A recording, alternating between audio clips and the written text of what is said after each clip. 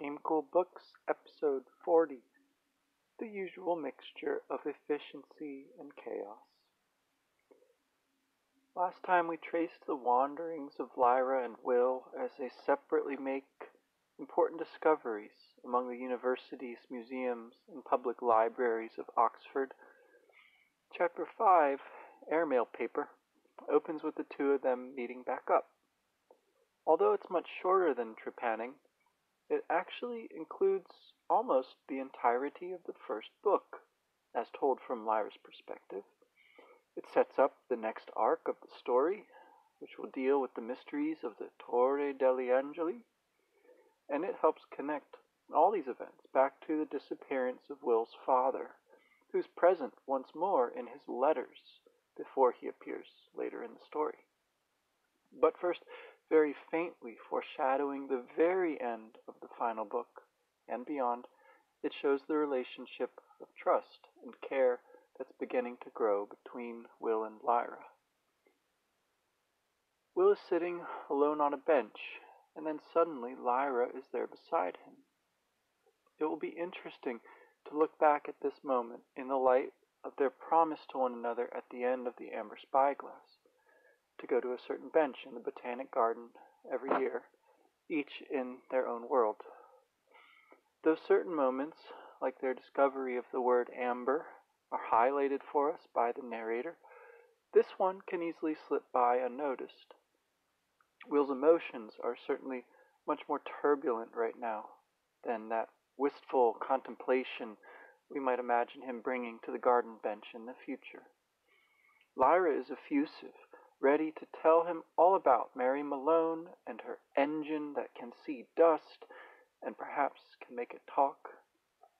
And that, too, looks ahead to Mary's devising the Amber Spyglass of the third book, and to the way dust will indeed speak to her through the cave before she sets out towards the end of this one. Lyra and Will's distance from one another, in short, is figuratively much greater here than it will be in the years to come. The breaking point comes in at their differing approaches to concealment. Both of them, we know, are proud of their skill, but whereas for Will that consists in being unnoticed, in Lyra's view it's all a matter of captivating the attention, even showing off. As she says, it's easy to fool people. Watch. And she demonstrates it on the pair of police who've just been approaching, a man and a woman, Lyra asks them the way to the museum, where she and her brother here were supposed to meet their parents. And so Will has to play along, silently communicating, or lost, isn't it silly? Though inwardly he's furious. Lyra takes what they give her. The Ashmolean. Yeah, that one. It's possibly the very place where Will had just taken refuge to wrestle with the death that he'd caused. And once the police have moved on, she teases him with his own words to her from after the traffic accident and over the gold coins. You're not safe on your own. She's pleased with herself for borrowing his own stratagem from that incident and saying that they were brother and sister, which should help with his cover. And just possibly, there's even some mythic echoes here, the curious use of this sort of cover in the biblical accounts of Abraham and Sarah. Meanwhile, Will's heart is thumping with rage. Finally, they have it out. Setting here must correspond to another real place, so specific. They walked along toward a round building with a great leaden dome set in a square bounded by honey-colored stone college buildings, the church, and wide-crowned trees above high garden walls. The afternoon sun drew the warmest tones out of it all, and the air felt rich with it, almost the color itself of heavy golden wine. All the leaves were still, and in this little square even the traffic noise was hushed. She finally became aware of Will's feelings and said, "What's the matter?" "It's uh, the color of heavy golden wine, like that Tokai that started Lyra's adventure. And Lyra is no doubt a little slower on the uptake than she might otherwise be, because Will's demon is not visible to show any feelings, and hers, Pantalaimon, is not allowed out to help her observe right now. And so by Lyra's standards, she's been the very soul of discretion. So it's a shock for Will to upbraid her. He says, your way, you make yourself visible. You shouldn't do that. You shouldn't play at it. You're not being serious. And this becomes a refrain. She retorts, think I don't know about lying in that? I'm the best liar there ever was. Okay. But immediately, to fend off any paradoxes, she says, but I ain't lying to you, and I never will, I swear. You're in danger, and if I hadn't done that just then, you'd have been caught. Didn't you see him looking at you? 'Cause they were. You ain't careful enough. If you want my opinion, it's you that ain't serious. So again, she turns his own words back at him. You're the one who's not serious. And at this escalation, this outrage comes over Will. He says, what am I doing hanging about waiting for you when I could be miles away? He could be safe in the other world, or rather he says the other city. And so she's deeply offended. No one should speak to her like this. She was an aristocrat. She was Lyra. You had to, else you'd never find out anything about your father. You've done it for yourself, not for me.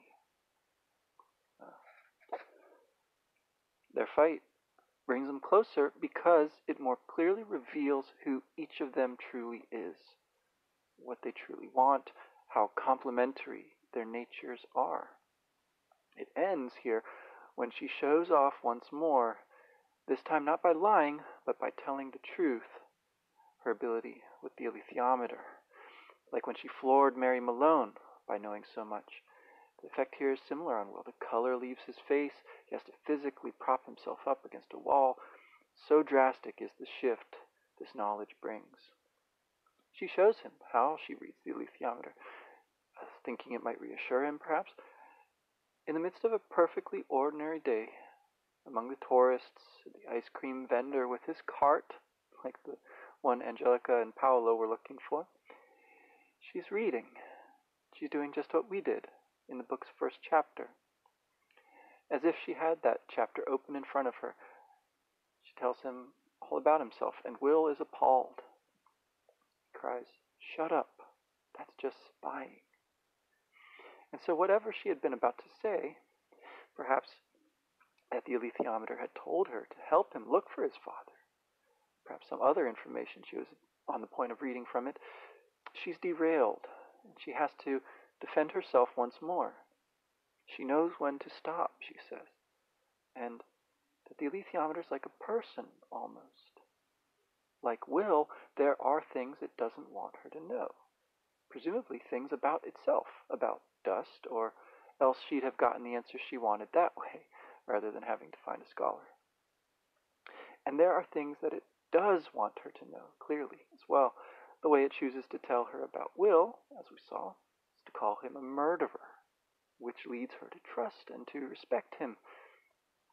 And unconscious of how she's been ogled in the museum by the old man, she insists that reading the alethiometer is not like some peep show, that misusing it like that would make it stop working, even. She says, I know that as well as I know my own Oxford. So she didn't ask yet if Will's father is alive or dead, and although he's curious, he doesn't ask her to. He's also non-committal when she declares they've got to trust one another, and she thinks she knows why. The narrator remarks that it's unusually perceptive of her that she sees how Will is mastering his fear, just as Yorick said, and just as she did by the fish house after that other unusually perceptive moment of her self-awareness when riding the bear. She promises Will, not needing him to reciprocate, that she won't give him away. She alludes to her betrayal of Roger, revealing how she has, at least mentally, begun to juxtapose Will with the best friend of her childhood. She's going to try very hard not to let him down, but we might guess that she'll slip up. Finally, Will breaks his silence, changing the subject. He admits that they'll have to hang around after all, at least until it's safe to go back through the window, and so he suggests they go to the cinema to lie low.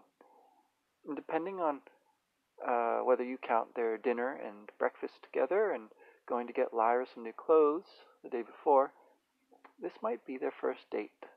Will buying the movie tickets, hot dogs, and popcorn and cokes. Once again, we see through Lyra's eyes how she's entranced by the film. We see that is something ordinary like a movie transformed into a revelation. We see her gasp with delight. We see her laughter. Her childlike innocence is safely inconspicuous because the theater is full of children. And Will, whose more brooding and focused, if vague, attention has marked him as mature beyond his years all along, Will takes this opportunity to catch up on his sleep. His watch showed 8:15. Lyra came away reluctantly. "That's the best thing I ever saw in my whole life," she said. "I don't know why they never invented this in my world. We got some things better than you, but this was better than anything we got."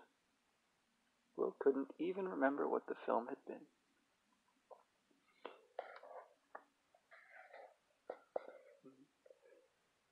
So some things are better, but this was the best. It's rather different from the photograms Lord Asriel showed, and yet you might remember how wonderful those were in their own way. After repeating this experience at another cinema around the corner, it's nearly 11 this time. Safe to head back to the window. Now they're sure they'll be able to go through without being seen. One case at least where Will's way is better. So, eating hamburgers bought from a cart, walking along the, Banbury? Yeah, Banbury Road. Lyra talks, and Will listens, about the differences between their worlds and their stories. She doesn't like the traffic much, but she's also got to admit she loves the cinema and hamburgers, even if it's a little odd at first to walk and eat. She's excited about her scholar, who shows such promise, and then she goes on to tell him about Lord Asriel's trick for getting the scholars to give him the money he wanted. Will's such a good audience. He's sympathetic, keeping his comments and questions and interpretations to himself, that she goes on telling her whole story. So besides making him stand in for us as readers, it possibly lends further support to the idea that in some sense it's Will, as an older person, who is the narrator of the books. His ultimate reaction here, her account of a voyage in a balloon, of armored bears and witches, of a vengeful arm of the church, seemed all of a piece with his own fantastic dream of a beautiful city on the sea, empty and silent and safe. It couldn't be true. It was as simple as that. Which, again, does a real interesting thing with time there. Draws attention to the way in which a dream can seem to go on and yet be very brief, or vice versa. We can boil down a long story into a few telling images. Now, once they're back in the world of Cittàgazze, they feel as if they're home, A weight Will hadn't noticed he was carrying is lifted, and this sets up the first real burst of action in a while. There's a cry in the night, something like what the Egyptians who rescued Lyra from the throwing nets must have heard.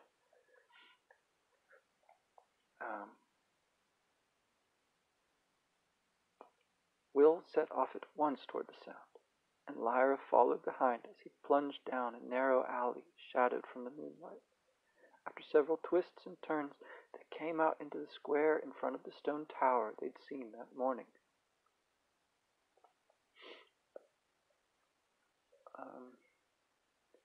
So the tower becomes the backdrop for the conflict, and the semicircle of children with their sticks and stones, their fear and hatred, form a mob representing the worst of human nature, and specifically of innocence itself, of childlike nature.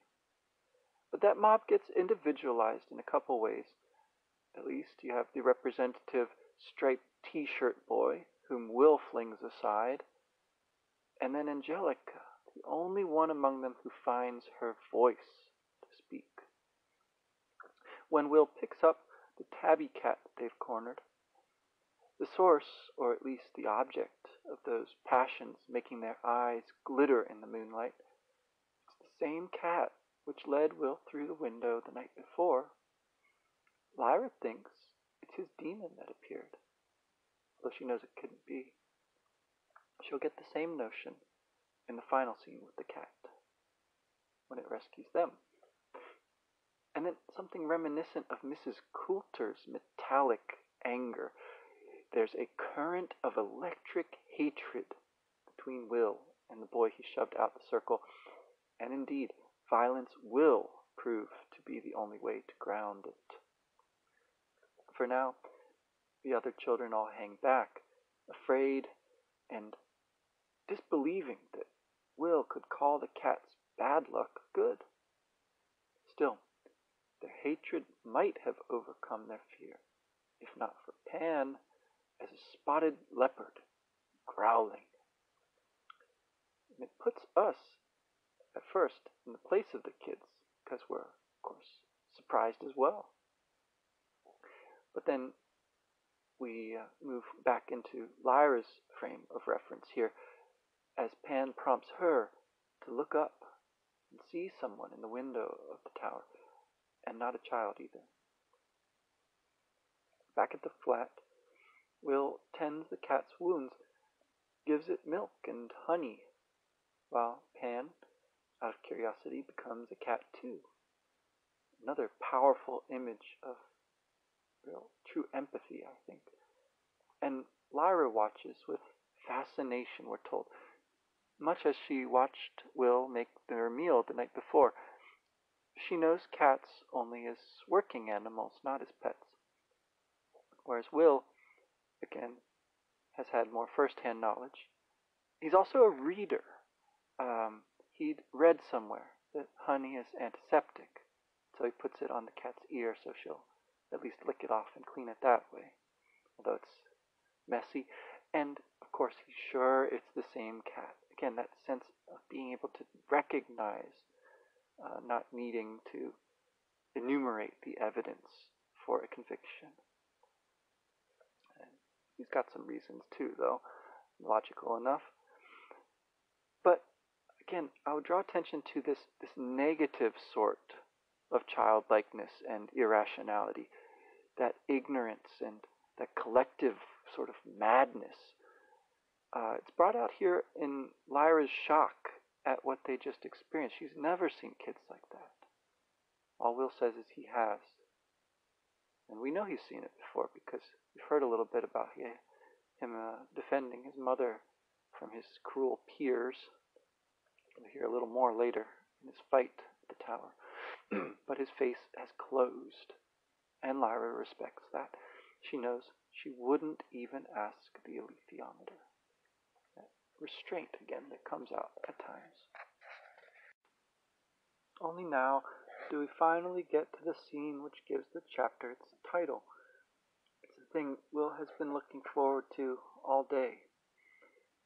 in another poignant image of the power of the written word, going along with his writing of the postcard to his mom, and even stronger than his fierce attention at the library microfilm reader, he takes his cup of coffee out to the balcony to look into the green leather case.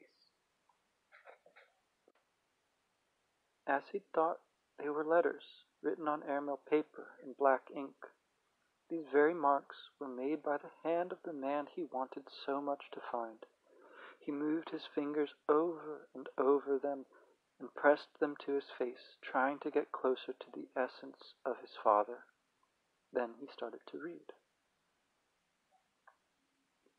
In a sense, the scene is itself a love letter to the letter form. And just like that, we're transported to Fairbanks, Alaska, Wednesday, 19th June, 1985.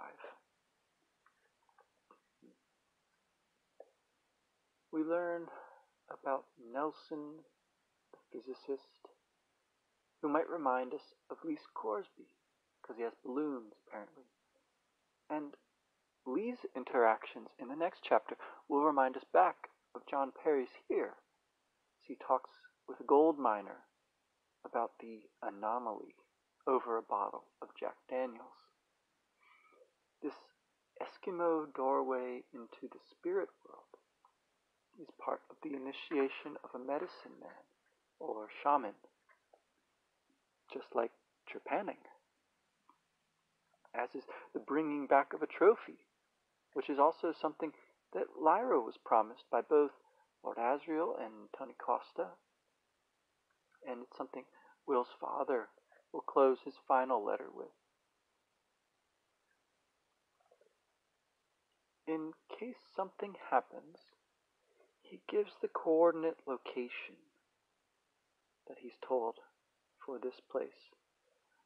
69 degrees, 2 minutes 11 seconds north, 157 degrees, 12 minutes 19 seconds west, on a spur of Lookout Ridge, a mile or two north of the Colville River.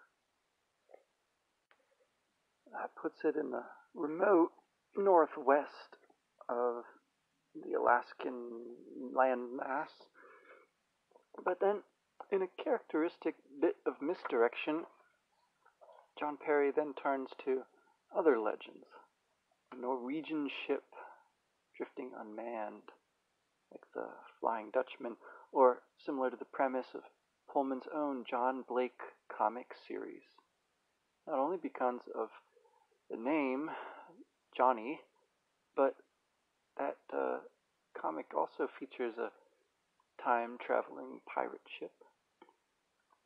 The second letter revises the impression of Nelson, and the plot thickens. My darling, so much for, what did I call him, a genial dimwit? The physicist Nelson is nothing of the sort, and if I'm not mistaken, he's actually looking for the anomaly himself.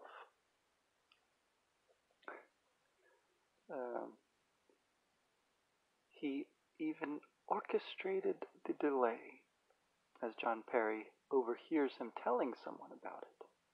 So, he's working with someone else, and he's intentionally messing up the expedition. He plays the bluff soldier.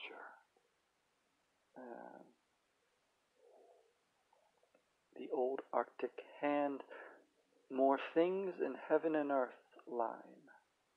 Pretended to tease him with the limitations of science. Bet you can't explain Bigfoot, etc. Watching him closely. Then sprung the anomaly on him.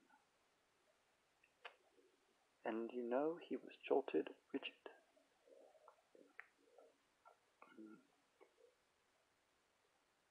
But the more things in heaven and earth, of course, comes from Shakespeare's Hamlet. The other references here are a little more obscure for me. I don't know what the Zaire leopard story is that he uses to cover up noticing how strongly Nelson reacts. If you Google that, it brings up some stories about a dictator who wore a leopard print hat, things about sporting events like the Rumble in the Jungle. So there's your boxing, pictures of boxers in the cafe, and some things about the 1974 World Cup, oddly enough, because the Zaire team were the leopards, I guess. Maybe there's some witchcraft involved as well. But just to pick out some stylistic elements here, the tone is, of course, conversational, it's playful. John Perry describes the scientists fizzing to get going. That's in the next letter.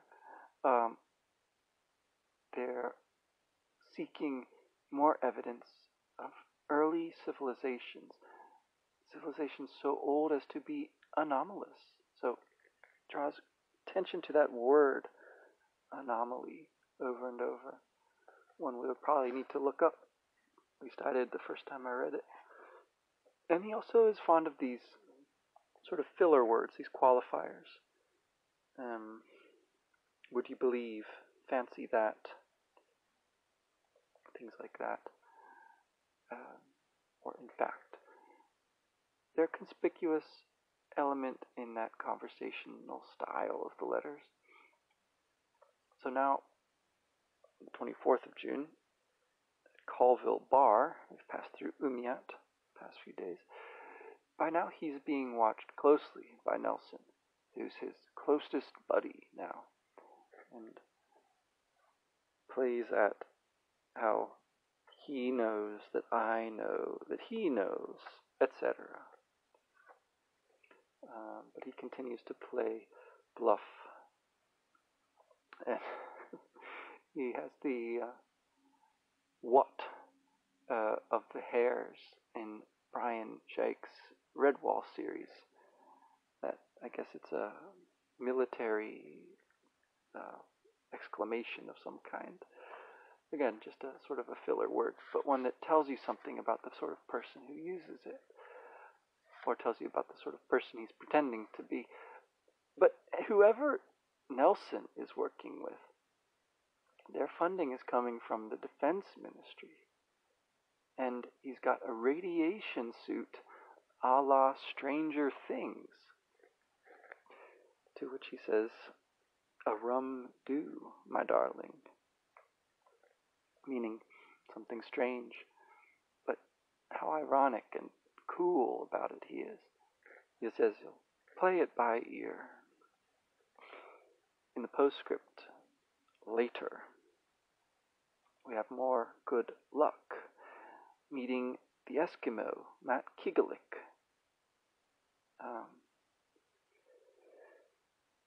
By some means, he persuades him that he's not an enemy like that Soviet spy that he bumped off earlier, and Matt Kigalik lets John Perry into his confidence. Tells him that this anomaly is a kind of gap, a window. You look through it, you see another world. And he refines the exact location for him and gives him a landmark, a tall rock like a standing bear. So some other version of this story might have involved Will actually going there, finding that location. But, of course, he doesn't need to. The window came to him. There's one much closer to home. Though he will encounter the bears eventually. His father was describing exactly what he himself had found under the hornbeam trees.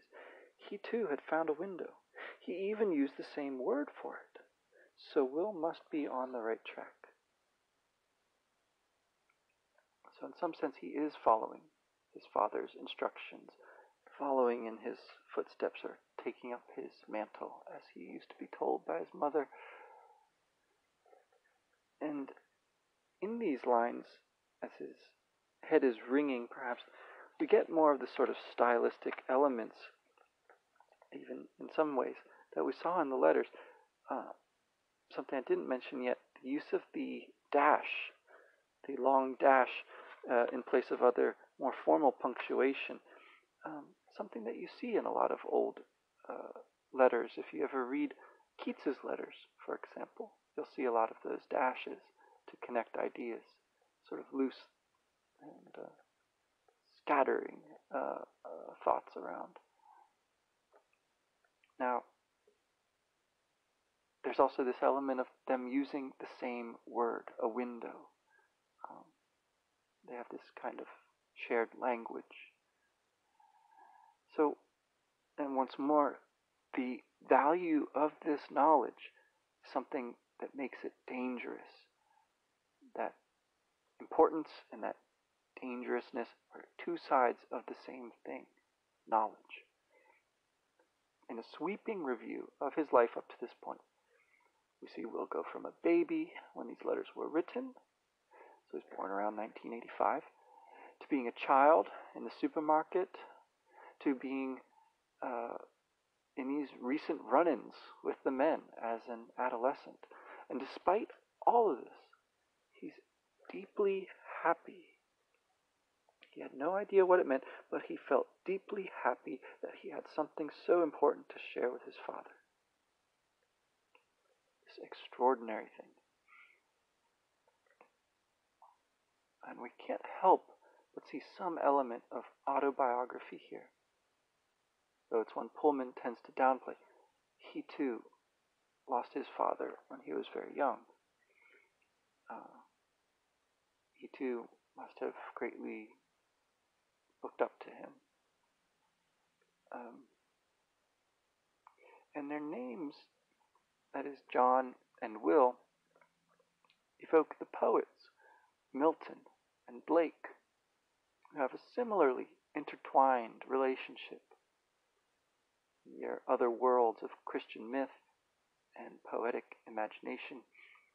And then the name of his mother, which we get in passing here, is Elaine, which could possibly refer to the wife of Lancelot in the Arthurian legend, who is similarly left behind by her husband with the child who would become one of the chief characters in the search for the Holy Grail.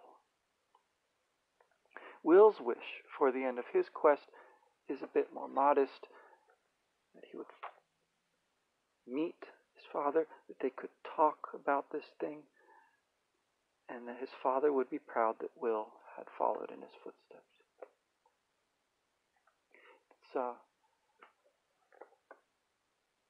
quiet, and the sea is still. He folded the letters away and fell asleep. So ultimately, the information that matters to Will in these letters is not quite the same as the information that mattered so much to the men who were trying to steal them. It might even be different from whatever it was that his mother saw in the letters. Almost certainly is. And they were private to her. She never showed them to Will or even let him know where they were. So there's an interesting combination here of an overlap between Will having this secret that he shares with his father and him having pried into a secret that is his parents. He's able to finally form perhaps a clearer picture of this man that he never really knew, and at the same time he wishes, maybe more distinctly than before, to actually get to meet him. very moving portion of the story here, one that we're allowed to sort of rest with for a while we shift back to Lyra's world next time. So, thank you for listening.